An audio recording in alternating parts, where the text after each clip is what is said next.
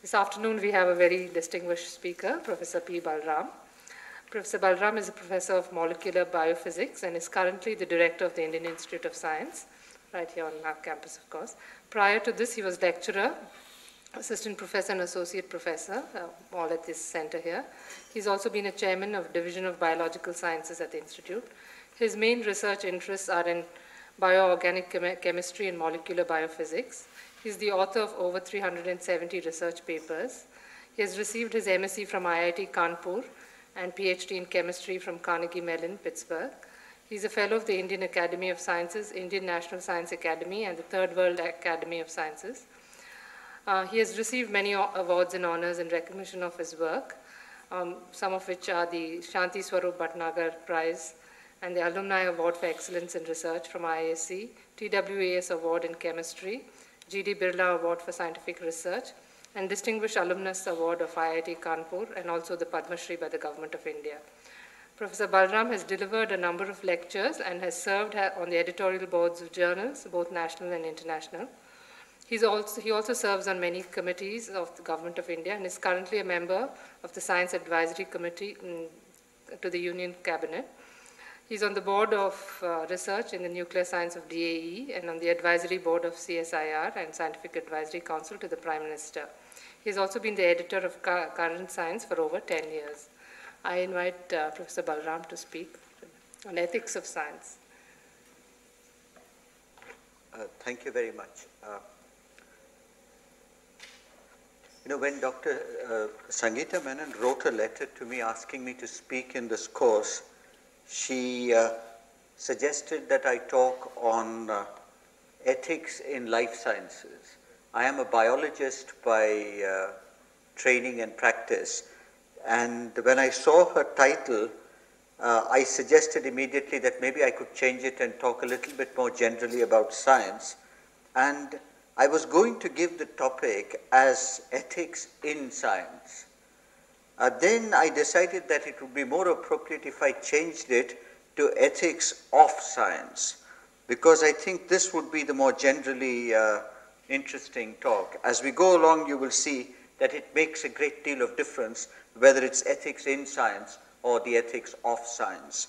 Now, grammar and punctuation were highlighted some time ago in this book, and this was a rather interesting book which suggested that punctuation actually changes the meaning of entire sentences. And this book was a bestseller for quite some time. You will see this difference as I go along as to what I really mean by this.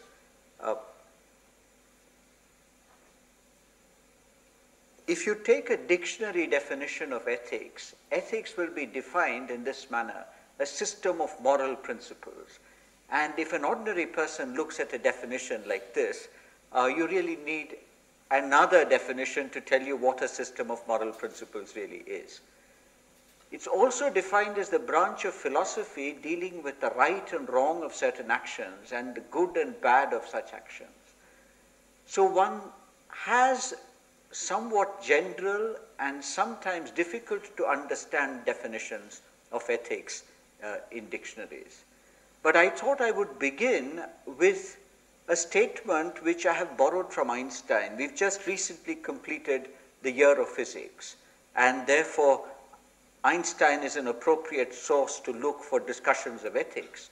What Einstein said was that it is the privilege of man's genius, impersonated by inspired individuals, to advance ethical axioms which are so comprehensive and well-founded that men will accept them as grounded in the vast mass of their individual emotional experiences. But he went on to add something rather interesting. He said ethical axioms are found and tested not very differently from the axioms of science. And then he concluded by saying, truth is what stands the test of experience. And you will see what a discussion of ethics in science will really involve as I go along.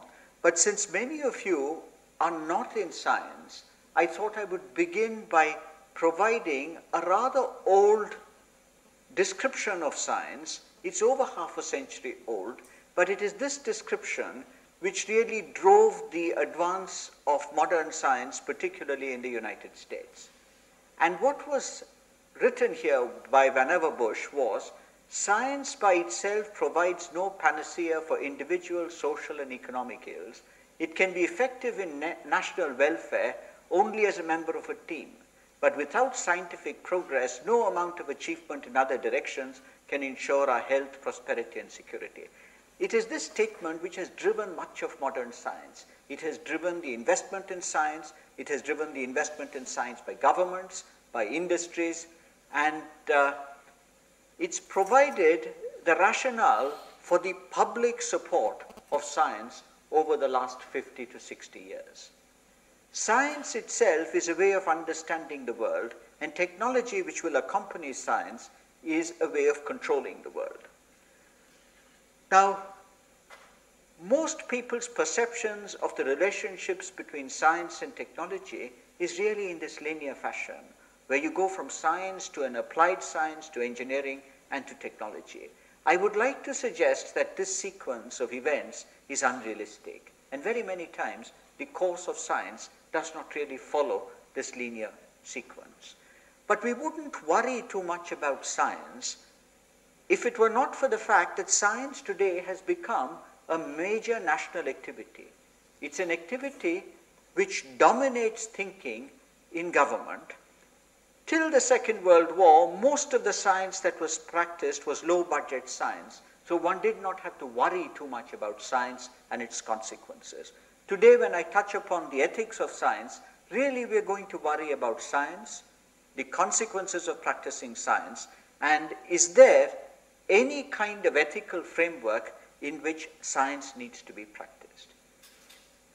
I actually picked this cartoon out some years ago to give a lecture in this very institution, but I thought I would show this to you again. This is an old cartoon which appeared almost 10 years ago in the Hindu. But at that time, there was a problem. There was this problem of Ramar Pillai, who claimed that he had invented a new form of petrol called herbal petrol. And of course, there was this feeling that here was this gentleman who had come out from nowhere and who had now made a discovery which all the national laboratories in India had failed to make. And so it was a claim which captured the public imagination.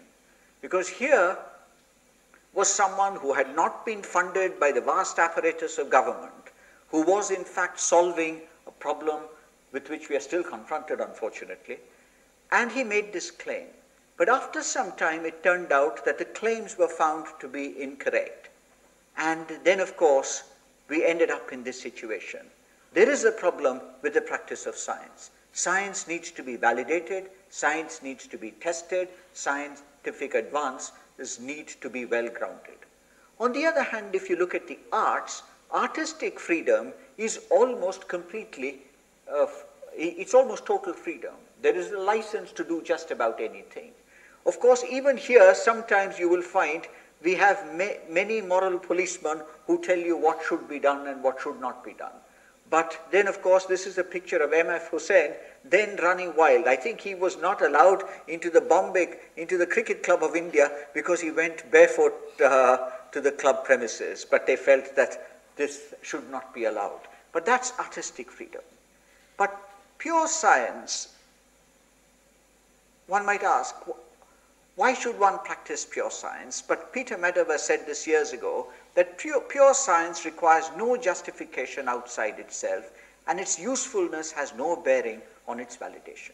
So pure science is simply practiced because one likes to practice it, and one would like to understand the natural world by studying science.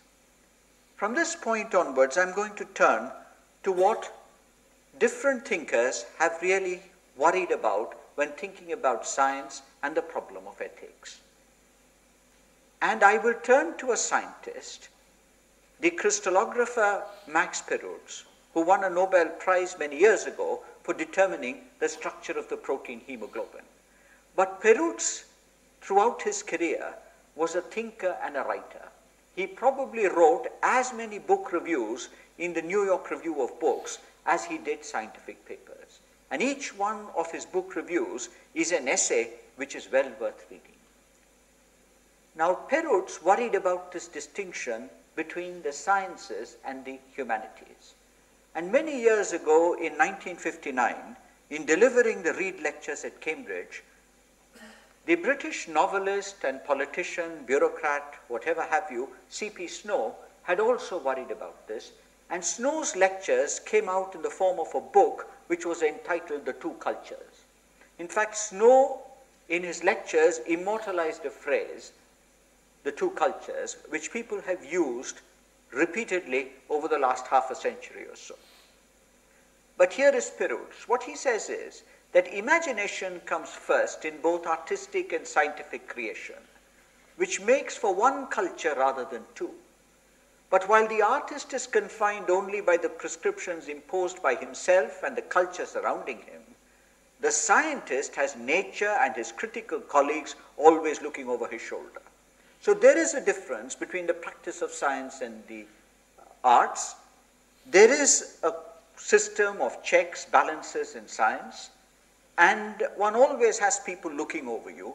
For the ordinary scientist, of course, it's the peer reviewer. When you submit a paper to a journal, it is immediately refereed by individuals who very often tell you that what you have written doesn't deserve to be published or is all wrong, and then you go back and try to correct yourself. But there have been somewhat different views of science, and I thought I would show you two. The first one is due to Max Planck. And Planck said there is a real world independent of our senses. The laws of nature were not invented by man, but forced upon him by that natural world. They are the expression of a rational order. This is a view which is held by physicists. They search for a rational order in everything that they see around them, and they believe that there are natural laws which govern everything that you see around you. Sometimes one even tries to see whether there are natural laws governing such apparently ununderstandable things like behavior. But of course, this branch of science is not one which is really the province of ethicists. It's more the province of philosophers. And Richard Feynman, in his characteristically dismissive fashion, said that philosophers of science are about as helpful to scientists as ornithologists are to birds. So many times, I think even in NIAS, you have philosophers of science. They look at science from a distance, they worry about the philosophy of science, and sometimes Feynman's somewhat magisterial dismissal of the philosophy of science is useful to bear in mind. But it's really in the mid-20th century that this question about ethics and science really began to acquire some importance. And I want to show you some mid-20th century appraisals of science. This was around 1957. What it says is this: the mighty edifice of government science dominated the scene in the middle of the 20th century as a Gothic cathedral dominated a 13th century landscape. The work of many hands over many years, it universally inspired admiration, wonder, and fear.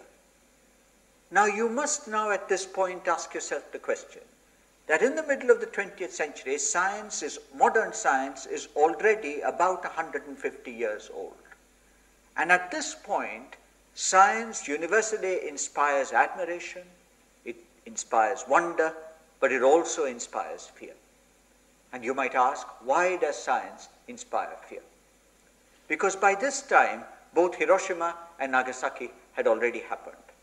And we can see Oppenheimer's view a little bit after these events in 1956, the time when Oppenheimer was probably in the most difficult period of his career after the McCarthy hearings had taken place in the United States. But what Oppenheimer said when he had retired by this time to the Institute of Advanced Study in Princeton, he said, we've done the devil's work. Now we have come back to our real job, which is to devote ourselves exclusively to research. Now it is really the statement of Oppenheimer's which sets the ethicists thinking. Should scientists now carry out work without worrying about what the consequences of that work might really be?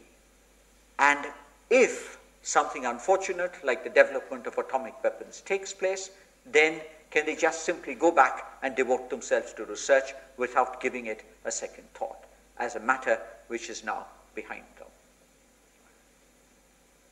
In thinking about this, I want to read you another statement. What must properly be called the ideology of science forbids thinking of it in the equivocal terms of politics. The discourse of science is neutral, a neutrality guaranteed by the objectivity of the method, which presupposes rigor, attention to facts, and respect for proof. It is really this view of science which sometimes is the most disturbing view of science. A completely neutral view of science in which you do not worry what would be the consequence of a scientific advance, whether a particular line of research should be pursued or should not be pursued. Is there some kind of barrier which must be placed in some fields of science to prevent advance along the wrong directions? It is this that many people worry about. This objective neutrality of science is something that is very disturbing to the non-scientist at times. There have been many ethical dilemmas in science, and I want to show you the most famous of the ethical dilemmas, but we will come to others. The most famous ethical dilemma was the problem of nuclear weapons. And after Hiroshima, Leo Szilard, who was one of the people who tried to prevent the development of the atomic bomb, was in fact told that the atomic bomb was a tragedy of scientists. And what Szilard replied was, it is not the tragedy of scientists, it is the tragedy of mankind. Szilard himself was a very interesting figure. There is one story about Szilard which I found, which was rather interesting, that Szilard apparently attended a seminar in which Ernest Rutherford, at that time the reigning Pope of physics, declared rather emphatically that atomic energy would never be a reality. And on the way back, Szilard, who never believed in authority, thought about this, and it was then that he really thought of the concept of the chain reaction. And there is a patent, in fact, which he filed on the concept of the chain reaction. But ironically, Szilard in later years was the man who really worked very hard to try to see that this chain reaction never really reached reality. There is a second famous problem, and that problem also is a problem which arose during the Second World War, and those are the gas chambers of Auschwitz. Now, I was reminded of these two ethical problems some years ago, and I will tell you when. I became the editor of Current Science in 1995 when I joined my senior colleague, Professor Ramaseshan, in editing the journal. Now, Professor Ramaseshan was a man, a physicist, who had read very widely, and he was extraordinarily knowledgeable about many things. And he used to tell me about many subjects of which I knew nothing. And I used to just listen to him somewhat quietly. In 1998, in May of 1998, the atomic explosions which were set off in Pokhran, Pokhran 2, happened. We were then the editors of Current Science. And of course, when this happened, we were as surprised as anybody else when we opened the newspaper one morning in May and found that these atomic explosions had taken place. Now, of course, by that time, I had started writing in Current Science. I had begun to write a fortnightly editorial. And I had begun to write this fortnightly editorial on which I was commenting on many, many topics. And the atomic explosions caught me completely by surprise. At this point, if I had followed my instincts, I would have written against the atomic explosions. But I did not follow my instincts. I, in fact, followed, I think, what was the path of common sense. And the path of common sense at that time was just to keep quiet. And that's what I did. And sometime later, in an article which was submitted to Current Science, one of my former colleagues at the Indian Institute of Science, Professor Amulya Reddy, wrote a commentary arguing against the rationale for setting off nuclear explosions. he also had come back from a visit to Germany where he had gone to see Auschwitz. And when he submitted this article, he said, "Since your journal has been so silent about these issues, I thought I would raise them." And I had to publish this, admitting that I had at that time been a little bit too timid in not actually expressing what my views were openly. But I went back and then read what Professor Reddy was arguing. And I found that Professor Reddy's criticism, where he had called me both, he had said that we were in fact being unethical in not discussing these matters in current science. This is true. We had not discussed it at that point. I went back and looked at this, and I also showed this to Professor Ramseshan, who was by that time already somewhat unwell. And Professor Ramseshan then pointed out to me that the gas chambers of Auschwitz were in fact linked to what we might call the tragedy of Fritz Haber. Fritz Haber was a German physical chemist, and Haber is the man who did this fundamental work on the synthesis of ammonia, which is today called the Haber process for the synthesis of ammonia. The Haber-Bosch process is what produces ammonia. And in the year 2000, when we were all celebrating the turn of the new century, the dawn of the new millennium, whatever have you, the British journal Nature had a set of essays. Every week there would be an essay throughout that year. And these essays were marvelous. Each one was wonderfully readable. And there was this one essay written by Václav Smil, who said, he asked the question, what is the most outstanding discovery or the most outstanding advance of 20th century science? After all, the 20th century is past now. Can we look back at the 20th century and label one scientific discovery as the most outstanding discovery of 20th century science? And he chose one. If I asked all of you to choose one discovery of 20th century science that you think is outstanding, you will all have different ideas. But the discovery that he chose, or the advance that he pointed out, was the Haber synthesis of ammonia. And the Haber synthesis of ammonia is one of those things that you read. It's a boring event when you read it in the chemistry textbook when you're in school. Every child wants to forget the Haber synthesis of ammonia, with which one teaches chemical equilibria, Le Chatelier's principle, catalysis, and so forth. But why is the Haber synthesis of ammonia so important? It's so important because without ammonia, there would have been no urea. And without urea, the advances of agriculture over the 20th century would never have been fueled.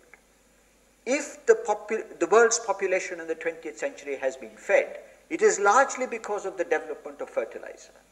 And it is the development of fertilizer which has saved more lives than any other.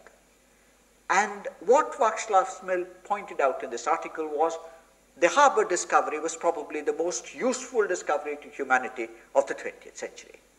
But Haber was also the man who invented the Zyklon capsule. This was the capsule, the potassium cyanide capsule, into which if you dropped hydrochloric acid or sulfuric acid, you will produce hydrogen cyanide gas. And that is what you produce in the gas chambers of Auschwitz. Many years later, in the 1970s, the path of 20th century science was reviewed.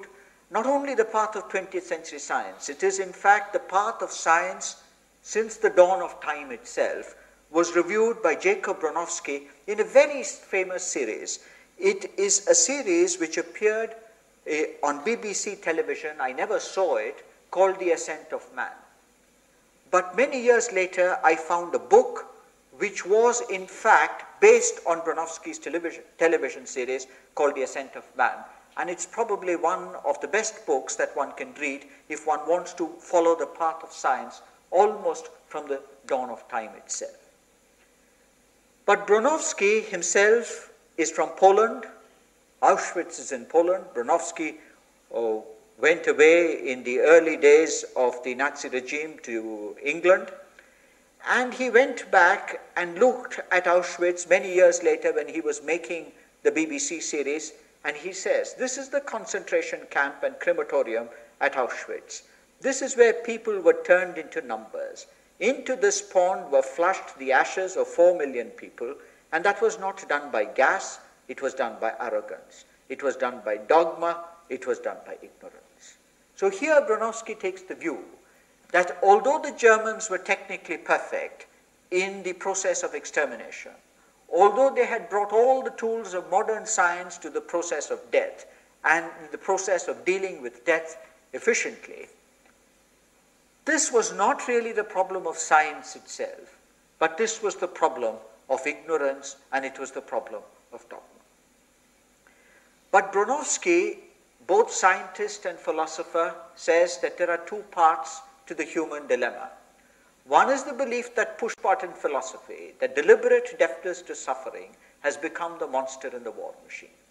In fact, you will find that today more of modern science is driven by defense imperatives than by anything else.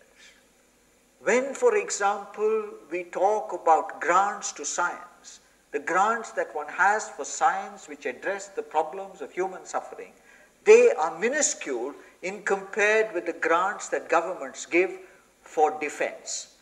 And defense is a euphemism sometimes for offense. Many of you will be senior executives, administrators, bureaucrats, what have you, and you must think about this many times. You know, the Defense Department in the United States, for example, cannot really be a defense department because there is nobody to defend against. But it is still called a Department of Defense. And one must worry about this sometime. But Bronowski also says a second thing, the second part of the human dilemma. He says the other is the betrayal of the human spirit, the assertion of dogma that closes the mind and turns a nation, a civilization, into a regiment of ghosts, obedient ghosts or tortured ghosts. It turns out that this is what happened in Germany in the Second World War, and it is not that this will not happen again. This might happen again, and it is already happening sometimes in countries like the United States, where it is becoming increasingly difficult to have a point of view which is completely different. In fact, you will find there is a kind of national coalition which occurs, which is independent of the political spectrum to which one belongs, and that this national coalition is actually directed towards an external threat. Whenever this happens, you will find that there is a closing of the mind. But I want to turn to an Indian philosopher, our late President Radhakrishnan. And Radhakrishnan was a philosopher who had, in fact, I suspect, thought about these things. And he was, I think, at the time he was vice president and president, this was the time when the Nehruvian vision had led to one laboratory after another being created in India. So I suspect the presidents and prime ministers of those times opened one new institution or the other of science and technology, and they worried about this. And I think at one of these places, he said, the purpose of scientific studies is to discover the truth about things. And the patient workers in laboratories are as much imaginative creators as poets and philosophers. So he praises science here, but he says, if science is being perverted from its natural purpose, if it is used not for the happiness of mankind as a whole, but for private profit and public destruction, it is not the fault of science or scientists. I found this sentence of Radhakrishnan's quite prophetic, because you will see that there are two things here I'd like to draw your attention to. He says, but for private profit and public destruction. Public destruction, we are all aware. Atomic weapons are for public destruction. The latest weapons are for public destruction. But look at something else here. But for private profit. Private profit is what drives present-day globalization. Private profit is at the heart of every economic advance that the world is making today. So one must look here both at public destruction as well as private profit. Radhakrishnan also quoted Einstein. He said, the present troubles of the world are due to science having advanced faster than morality. When morality catches up with science, these troubles will end. But in the 50 years since Radhakrishnan said this, you will realize, of course, that science is moving even faster. I will show you areas of biology where it's moving extraordinarily fast and one has to be worried. Science is moving very fast. Morality, of course, instead of moving faster than science, is in fact probably moving even slower and has probably even been forgotten by and large. But Radhakrishnan always had a wonderful sentence for every situation. He says, our progress is not integral if moral advance does not accompany scientific achievement. The problem of our age is the reconciliation of science and wisdom in a vital harmony. It is this really which one must keep in mind when one thinks about the ethics of science. But I will turn now to a problem which is modern. If you take biology, for instance, and biology is the field of the future. If the first half of the 20th century was driven by physics, and we discussed the advances of physics and their consequences in the second half of the 20th century, you will find that the second half of the 20th century really led to biological advances. And it is the consequences of these biological advances that we are going to discuss for the next 50 years. The consequences of genetic medicine, for example, are in the areas of eugenics, where you might in fact be able to diagnose a genetic defect well in advance. Once you're able to diagnose a genetic defect, one way is, of course, to go back and look at something that the Nazis did look at in the middle of the 20th century. That is the science of eugenics itself, and of trying to get populations which are disease-free. And there are many, many ethical questions which are raised by this. The second, of course, is an ethical question which worries medical professionals very much. In the case of genetic diagnosis, you can sometimes have foreknowledge without a cure. And this raises a different kind of ethical question. Suppose, for example, a practitioner of modern medicine knows that one of his patients is going to develop a disease, say 10 years into the future. Should he tell him now or not? Should he tell him if there is no cure available, but only the knowledge that disease will be developed is available? Then, of course, this is a real problem. But in some cases, you will find that modern medicine has advanced to the level that we can tell, for example, whether mother and father are carrying a defective gene for a particular single genetic disease. So if you take thalassemia, for example, which is a single gene disorder, if mother carries a defective gene and if father carries a defective gene, there is a 1 in 4 probability that a child will be born with the disease. Such a child, of course, will live. The child will live for many years. The child will live under very difficult circumstances. Now, you are now working with statistics. You're working with probabilities. And should one have this child or not? If you can now do fetal diagnosis, should one have an abortion or not? These are ethical questions which are not easily answered. But one can do counseling. And this thalassemia, for example, is a disease for which there is no cure at present other than transfusions. Transfusions are a major drain on public medicine.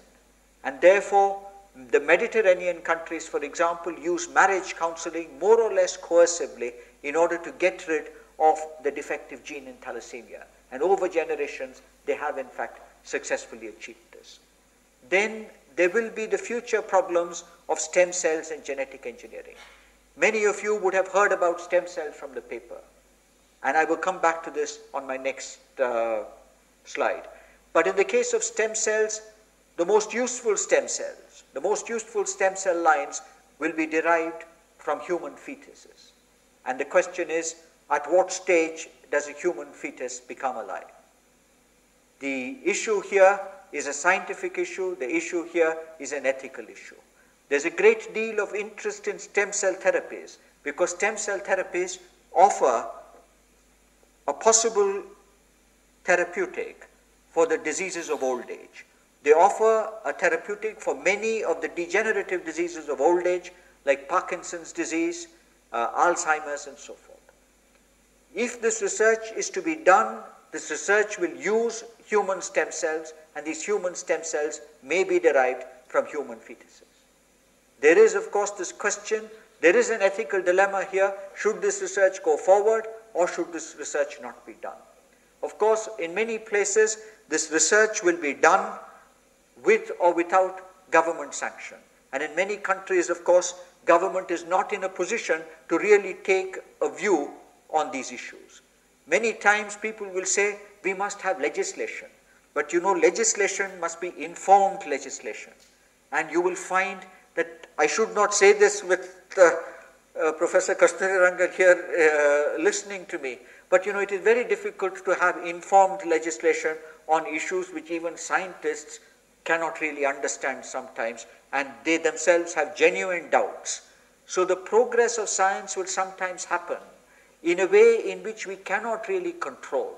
And therefore, I suspect this would be a course of natural evolution of human beings as their knowledge advances. There are other problems of the clinical trials of new therapeutics which are being carried out in India.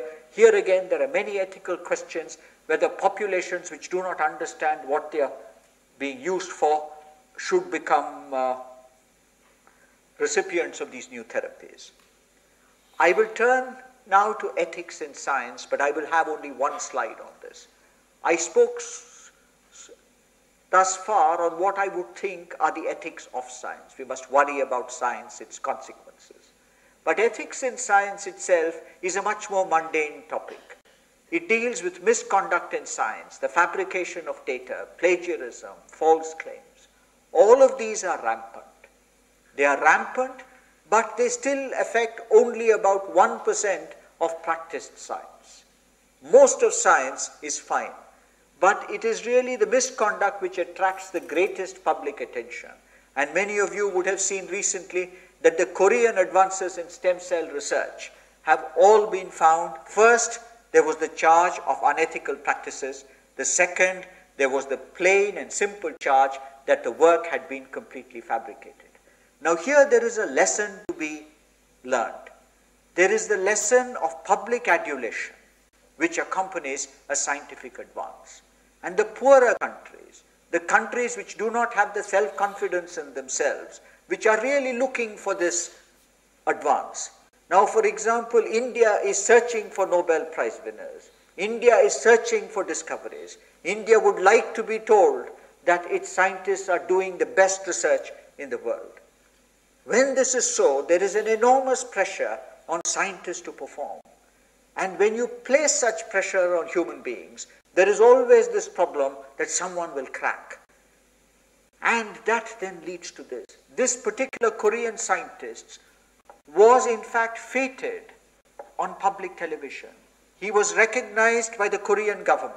He was given every national award in Korea. And after this had happened, everything had to be taken back. When the first television shows which said that his research was not true, they could not be aired because he was a public hero. And the public was ready now to attack the television station. It was only after rumors spread for months that misconduct in this particular case could in fact be recognized. But there is an even more unfortunate thing here. The papers which reported this appeared in the best journals of science. This appeared in the American journal Science. It appeared with American co-authors from the best American universities. But what has happened is that the American co-authors have now withdrawn themselves from the papers which were published last year and 2 years earlier. So there are many ethical problems with the conduct of science, which is what deals with ethics in science. But I think these are ethical problems which scientists must address. They are problems which everyone understands. You know, we shouldn't do wrong things in whichever sphere of human activity we're involved. So this again is a sphere of human activity where wrong things should not be done. So I think that the problem of ethics in science is not such an interesting problem. So you're going to talk about forests, agricultural land, in the case of water, potable water, or water that is used for irrigation. And in the case of air, of course, we're all worried about this. You would talk about clean air. All of us have to breathe it. So it really becomes the problem of development versus depredation, and this problem, which is very popular now, everybody calls it sustainable development. It is in fact a buzzword. Today, if you say that you want to do something in sustainable development, it is somewhat easy to get money. But what I want to draw to your attention is something different. I want to draw to your attention a paper by Garrett Hardin, which appeared in the magazine Science in 1968. And this was entitled The Tragedy of the Commons. Now this means that you have a problem which affects everybody. Now Hardin also drew attention to another fact. There are many problems that we are confronted with. Today one believes that if one is confronted with a problem, then the best way to solve that problem is to apply science and technology. Now, if you apply science and technology, hopefully you will solve every problem that confronts humanity. But in discussing the problem of nuclear war, Wiesner and York had written another famous paper in which they had outlined a class of problems which they said are problems with no technical solution. And the problem of nuclear war was one which did not have a technical solution, because the way the Americans and Russians tried to solve this problem at the height of the Cold War was, of what they call, what is also popular in our surroundings, you use the principle of deterrence. And then of course if you have a bomb, you have a bigger bomb, and then you have a bigger bomb on both sides, and then you keep on escalating. Then if the bombs are to be delivered with a missile, then you will have an anti-missile defense. If you have an anti-missile defense, then you will have an anti-missile defense, and so forth. And this becomes an endless problem. And therefore, they said, Wiesner and York said, that the problem of nuclear war is a problem with no technical solution. So don't even try to apply science and technology to this kind of problem. Hardin suggested that there were other human problems for which there are probably no technical solutions. I like this poem from little piece of verse from Goldsmith, because when I saw this article, The Tragedy of the Commons, I was struck by the word commons.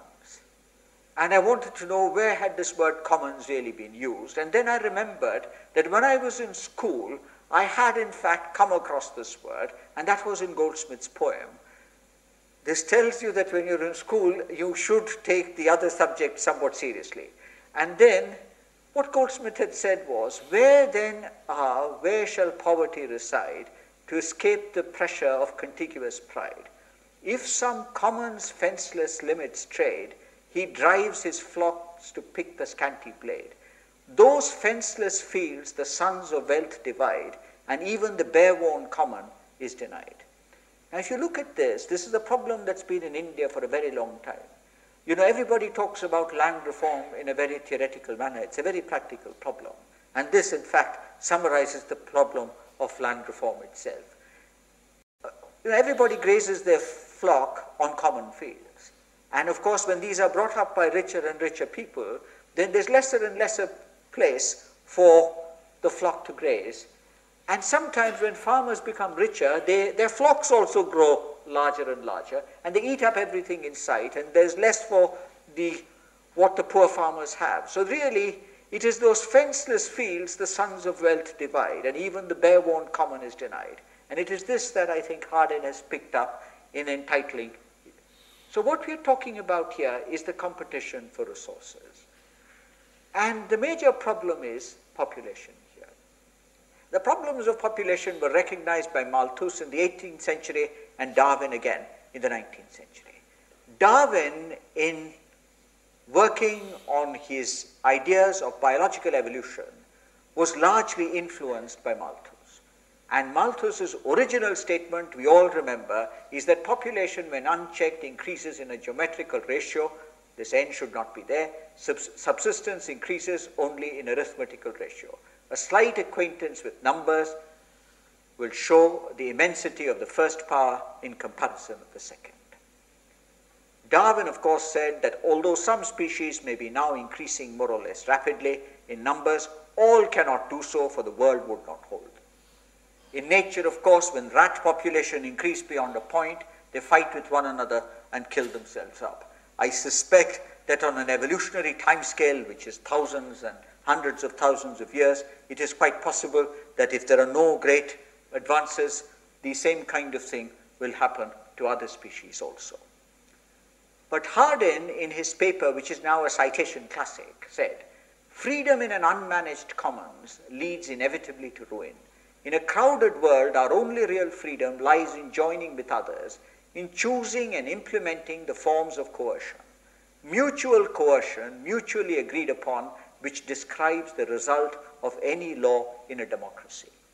Now, it is Hardin's use of the word coercion with democracy, which many people in the United States did not like. But if you think about it a little bit, all our laws are coercive in some sense. You have to have laws, they have to be coercive. Otherwise, freedom in an unmanaged commons leads inevitably to ruin. Sometimes when we look at our surroundings, and many of you will be administrators, managers, executives, and so forth, you will find, of course, that your companies run well under coercion, which is suitably disguised. They will not run well if you have no discipline whatsoever. And sometimes our public streets sometimes are an example of what happens when the commons is completely unmanaged by anybody. And really today, when we think about the ethics of science, we might also think about the ethics of decision making in choosing technologies which are for application. And this really addresses the issue of what I would say are the tensions between free markets and the centralized management of the commons. And one must think about this issue. Now, I will briefly mention environmental politics because I think that is a subject which borders science and which you might like to think about.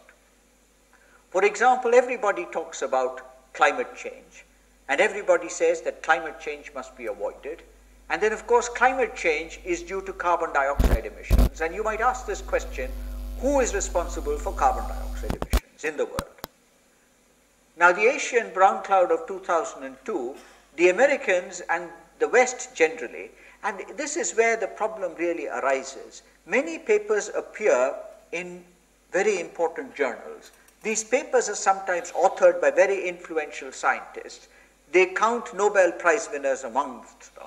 And they had in fact written this paper on the Asian brown cloud of 2002.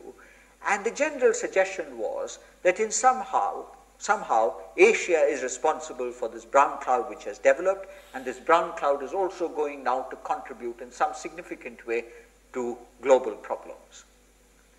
This, of course, I don't think has turned out to be true in the 3 years that have passed afterwards.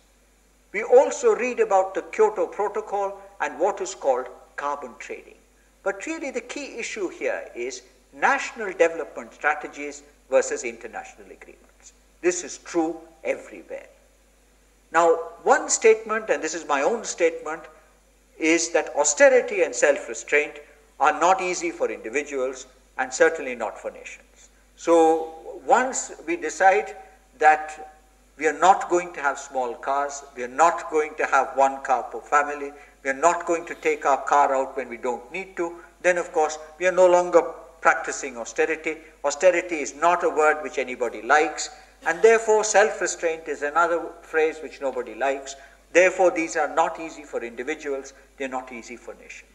They will eventually be forced, but that will be the coercive management of the commons which Hardin has talked about.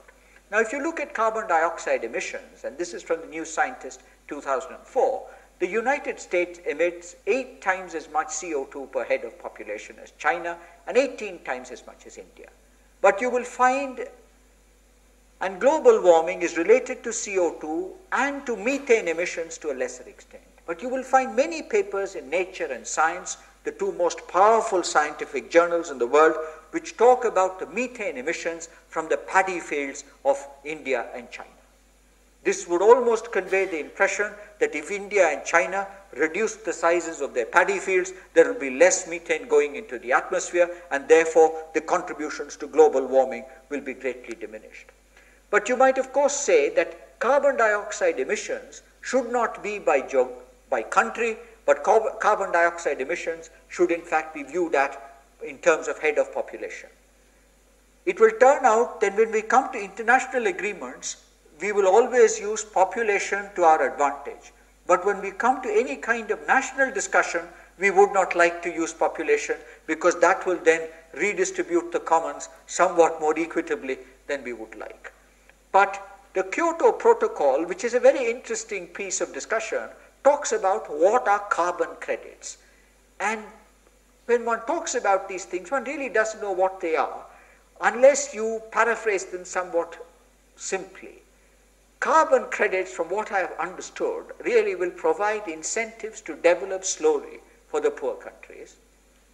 They will also allow the rich countries to pay and pollute. This, of course, is what is happening within India itself now. The rich will pay and the rich will pollute. So this only globalizes what is already happening nationally in the developing economies. Now, if you look at the United States and you ask what kind of science would they practice when confronted with a problem, now, in fact, it will turn out that carbon capture and sequestration will be a central element in a climate change science program. So what the United States hopes to do here is they hope that new technologies and new science can be developed which will solve this problem of carbon dioxide and methane emissions, so that you will somehow be able to sequester carbon before it gets up there into the atmosphere. And one good thing with this, of course, billions of dollars will now be spent in areas other than nuclear technologies. There are many other places where green technologies are being sought to be developed, and the promise here is that these new technologies will permit the kind of present-day consumption to go on unchecked. Now here, of course, there are ethical questions raised. Should scientists now talk about the realities of these new technologies? Should scientists say that these new technologies are not going to come for the next 10 years, they're not going to come for the next 20 years, so you'd better worry about other forms of control at the moment. Let us worry about increasing consumption after these new technologies are in fact in place. I don't think people will say this. This is again an ethical question which one must confront. But I thought that I would go back to Goldsmith again, and this is again something that Goldsmith wrote. Goldsmith was viewed at that time as a man who was against progress, and sometimes I might also sound the same way, where he says that ye friends to truth, ye statesmen who survey, the rich man's joys increase, the poor's decay. Then of course he says, 'tis yours to judge how wide the limits stand between a splendid and unhappy land. So really one must really think about this a little bit when one thinks about the ethics of science. The finiteness of natural resources is an inescapable fact. Natural resources are not infinite, and they're not going to be infinite. But Mahatma Gandhi, quoted again in Frontline in February, said, indeed, the test of orderliness in a country is not the number of millionaires it owns, but the absence of starvation amongst its masses. Now, of course, when we take pride in the fact that many of our companies are in the Fortune 500, we might also look at the other development indicators which are put out by the international organizations and worry about this a little bit. But in concluding, I will return to Bronowski. Bronowski, in his foreword to this wonderful book, The Ascent of Man, says, there cannot be a philosophy, there cannot even be a decent science without humanity. And here he says much later in his book, and I have picked this up a few hundred pages later, this paragraph which I'm going to read to you, I'll tell you the context in which he's written this paragraph. He is here assessing one of his friends. He is assessing a man with whom he collaborated for a little while, that is John von Neumann. He's the father of modern game theory, the father of modern computer science, cybernetics, whatever have you, and probably one of the most formidable intellects of mid-20th century science. Neumann believed in what Bronowski calls the aristocracy of the intellect. There was an arrogance in Neumann and many of the people, many of the scientists of the times, which believed that science would solve every problem, and also that there was an aristocracy of the intellect There were these people who understood everything, and then there were the people down below there who understood nothing, and one should not worry about them. And what Bronowski says is this: the aristocracy of the intellect, and then he says, is a belief which can only destroy the civilization that we know. If we are anything, we must be a democracy of the intellect. We must not perish by the distance between people and government, between people and power, by which Babylon, Egypt, and Rome failed. What Bronowski is worried here really is the fall of Western civilization. In fact, towards the end of his book, he worries about the Eastern civilizations which may rise as the Western civilizations fail. And he says, and that distance can only be conflated, can only be closed, if knowledge sits in the homes and heads of people with no ambition to control others and not up in the isolated seats of power.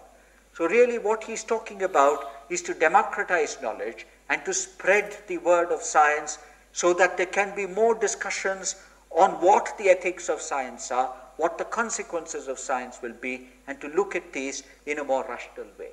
But in my last slide, I will go back and show you Tagore's famous poem which all of you have read.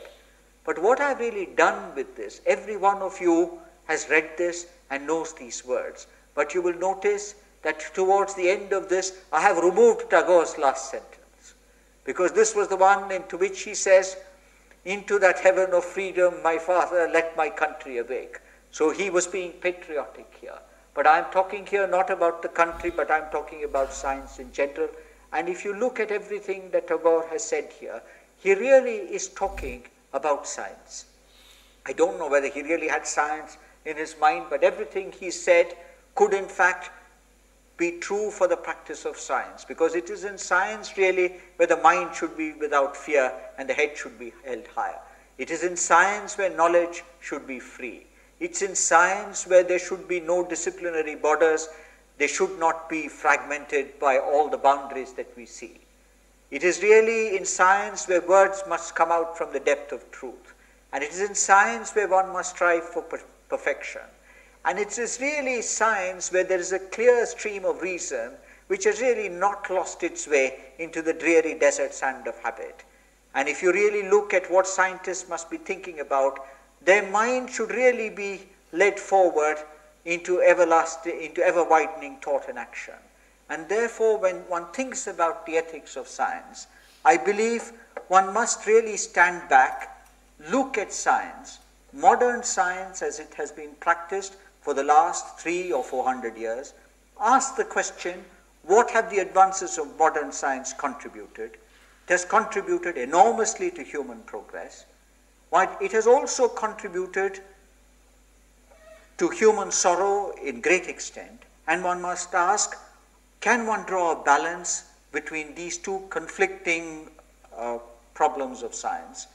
And in the practice of science, can there be ethical questions raised? In what way must these questions be raised? And in what way must these questions be addressed? Thank you very much. Thank you very much, Professor Balaram. It was really a very interdisciplinary lecture. And in many ways, it links up to some of the responses and questions we had during the previous lecture. So with that, I'll open up for questions. Thank you. Yes. Any questions? Yes. Can we have, I think, can we have the threshold or a borderline where we can call the practice of science is ethical and unethical? Because if I try to draw a reference to, like, we have certain nutrients which we take in excess becomes toxicants. Yes. Now, science practice to a perfection, science practice to a particular level, beyond that it can become unethical, because nuclear weapon or nuclear production is one of the areas where you talked about. Could we have any demarcation where a normal science that we practice, which is applicable to human being, may it be water pollution, may it be air pollution, may it be production, may it be pharmaceuticals, what should be the benchmark where we can separate it out as ethical and unethical? Could it be possible? See, I suspect this is a very complicated issue in which every specific problem in which you use science to address a human problem, your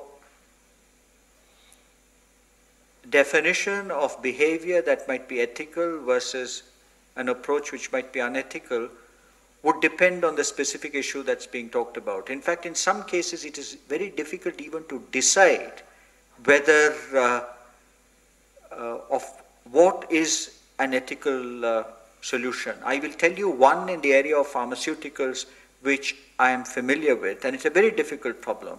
Today, if as a result of scientific research, a new drug is developed for a fatal disease, it needs to be tested before it is freely prescribed.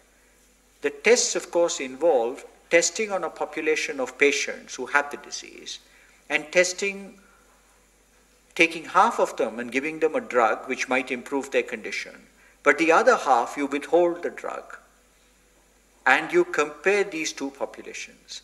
Now here, of course, if you have a reasonable amount of laboratory evidence that this drug will work, then you would, of course, give it to everybody, but then you will not be able to fulfill the scientific test as to whether this drug is efficacious or not.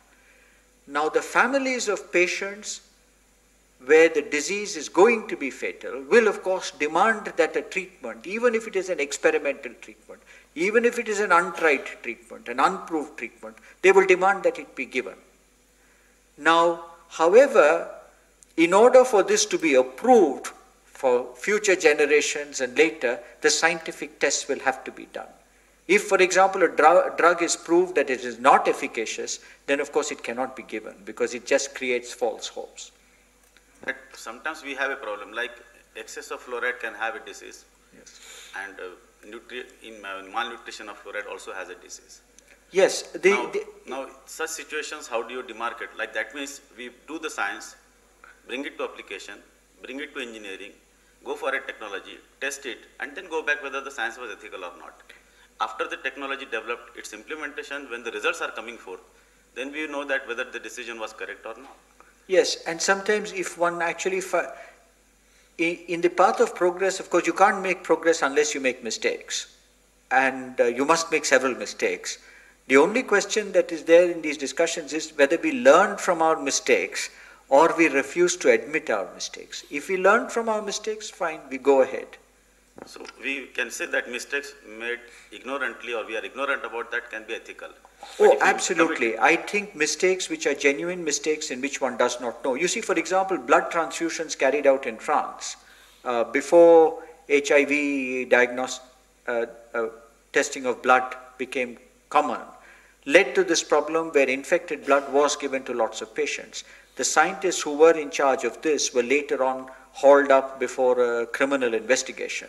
It was certainly improper to haul them up before a criminal investigation because they did not know that this problem was there. But after years, the courts did rule that they were not wrong. Ethics is something that changes with time. And science, we pretend that we're talking about absolutes. And so ethics is really a problem of society. Is it fair to even talk about ethics of science or scientists?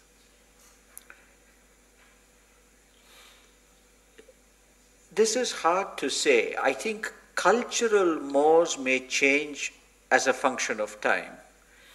But I suspect what constitutes ethical behavior today would have also constituted ethical behavior. We could do a thought experiment. If we went back in time and said in the 15th or the 16th century, would what we think today is ethical behavior, would that have been considered ethical behavior? Then I suspect in many major areas, I guess we would have the same definition. There may be some cases in which there'll be a blurring of an evolution of our ideas of ethics also. Yes. Morality needs to be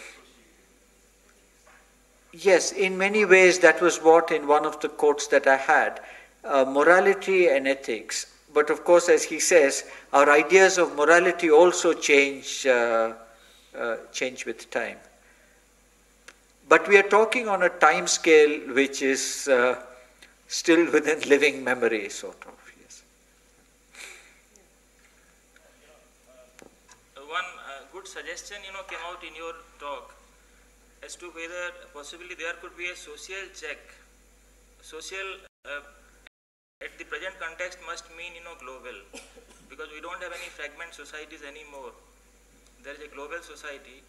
So a French sociologist, Émile Durkheim, had argued in the context of social research, that is social facts, where he considered that social facts by nature must have exteriority and constraints.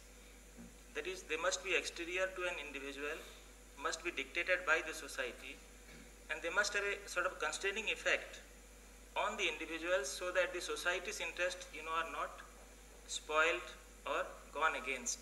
So in that context, even talking about Oliver Goldsmith, so long as society is able to dictate these terms, that this is the line which you can't cross to scientific research, I believe we can find a sort of, solution to the problem. Yes, the problem is many times society is a formless organ. That kind of coherence of judgment will not be there. Usually the judgment comes from a very limited number of people. And many times I think judgments about ethics and science would best be made by scientists themselves if they spent a little time worrying about it in conjunction with other people in other fields who are well informed.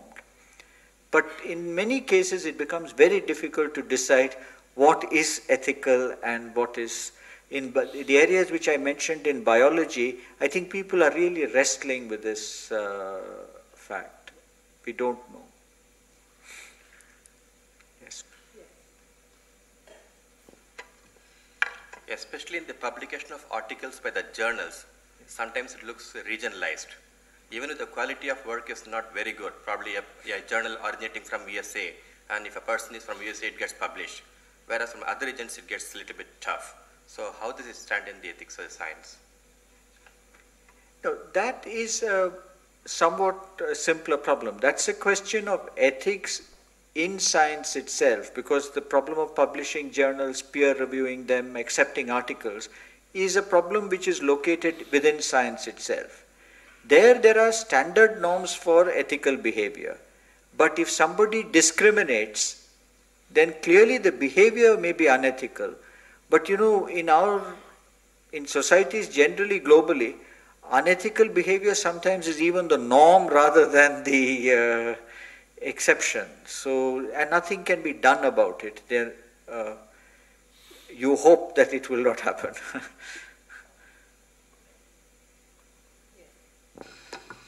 In your talk, you also mentioned about the use of science for private profit. I think, can you expand on this more? Because I think this is what we are facing now to a large extent, that science is being used more for private profit. And therefore, in fact, yesterday also we were listening to the lecture by Dr. Kiran Mazumdar, where all these issues come up about how companies, corporates come in, they want to make quick money, venture funds want to come in. So can you elaborate on this? See, the one area where this is, the profit motive is clearly seen and easily appreciated is, for example, in the field of pharmaceuticals. And if Kiran Mazumdar spoke here, she would have spoken about the biotechnology industry. The profit motive is high in the pharmaceutical industry, for example. But at the same time, the benefits to people can be enormous. Today, for example, the diseases which affect the third world countries, particularly African countries, they are not addressed by major pharmaceutical research laboratories because there is no profit in finding cures for those diseases. And sometimes even if their internal research generates scientific advance, that is not followed up afterwards because it becomes unviable in a business or in a commercial sense. The World Health Organization all tried to address this problem by setting up internationally funded programs, what they call orphan disease programs or orphan drugs. So there are diseases which are literally orphans, but If you do some work on them, you get paid for it.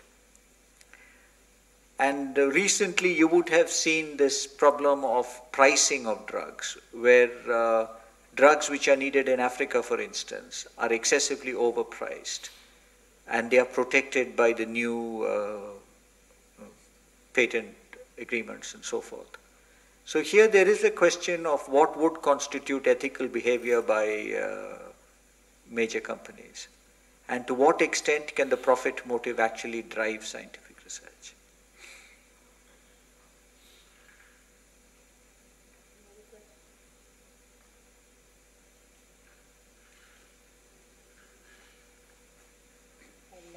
Request Professor Jayant Murthy to deliver the vote of thanks. I had originally thought that this would be a talk of ethics in science, which is a clear black and white issue. Instead, ethics of science is a far more complex issue, and I don't think Professor Balaram has given us any clear answers. Nevertheless, I thank him on behalf of all the participants for a most thought-provoking and stimulating talk. Thank you. Sangeeta will now present a small gift to you as a token of appreciation. Thank you.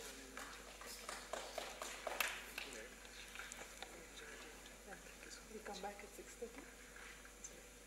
Thank you, and we reconvene at 6:30 for the next lecture.